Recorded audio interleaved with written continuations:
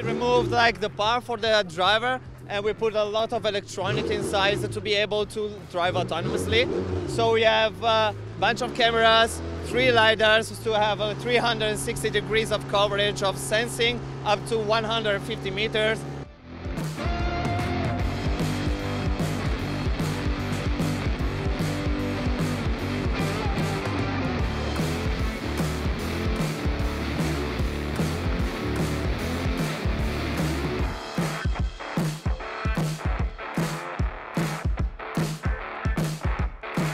What we can control is just the speed of the car.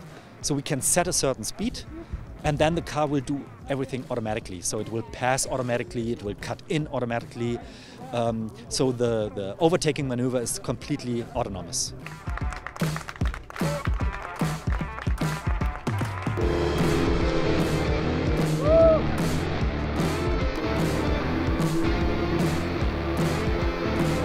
We know that autonomous vehicles can operate pretty well at low speeds, and a lot of industry is focused on low-speed automation, kind of urban and suburban mobility. But the future is going to require autonomous vehicles to encounter each other at very high speeds on highways, maybe 70, 80, or even 100 miles an hour.